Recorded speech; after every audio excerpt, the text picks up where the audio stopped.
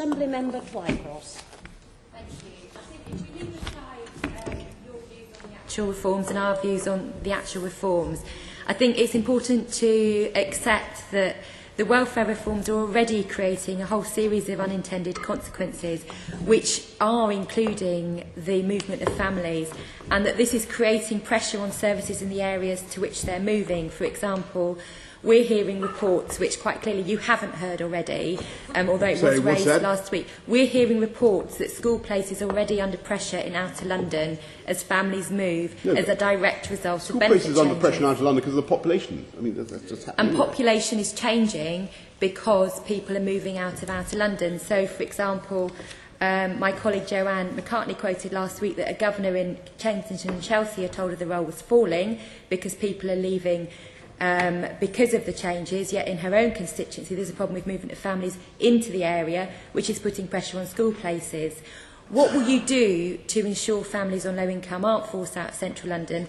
And what will you do to support services in the areas into which they're moving? Well, as I said earlier on in answer to Darren, we did win concessions from the government for the hardship fund, and particularly that's to be used in cases where kids have to be in a certain school for one reason or another. Councils do have discretion in this matter, where people have to live near such and such a place of work. But not every case is a hard case. Often people who are not in full-time work, who are receiving very, very considerable sums in benefits, eye-watering sums to pay for accommodation in London, will have to make choices that are faced by many other people in this city. Not everybody can live exactly where they want in London. Of course, we're trying to minimise the impact of these changes, and it's very, very important that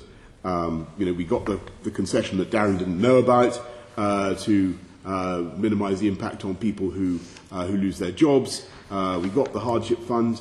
That is a valuable thing. But in the end, it is, and it was, the policy of the Labour Party to reform this benefit. Can we get away from that and just look at the unintended consequences that this government's reforms are creating, and what you're going to do in terms of urgent action that is needed, both in terms of looking at what movement is actually taking. Okay. And we heard last week at the meeting on welfare reform that movement is taking, and that there is evidence not just from school places but from other services, and there's other evidence.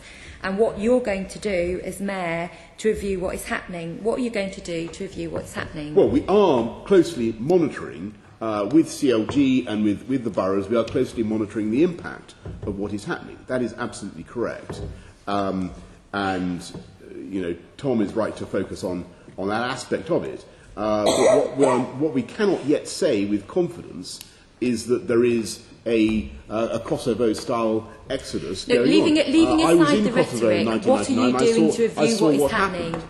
We are not seeing anything like that. No, I mean, leaving aside rhetoric, what are you doing to ensure both that families aren't affected and that local services aren't impacted? Some families will be affected, Fiona. Yes. Some families will be affected. But what are you doing to review the situation, and what will you do to ensure that local services don't reach sort of breaking point in the areas? On your point about, I would encourage those boroughs. To create more schools and solve the problem that Fiona correctly identified.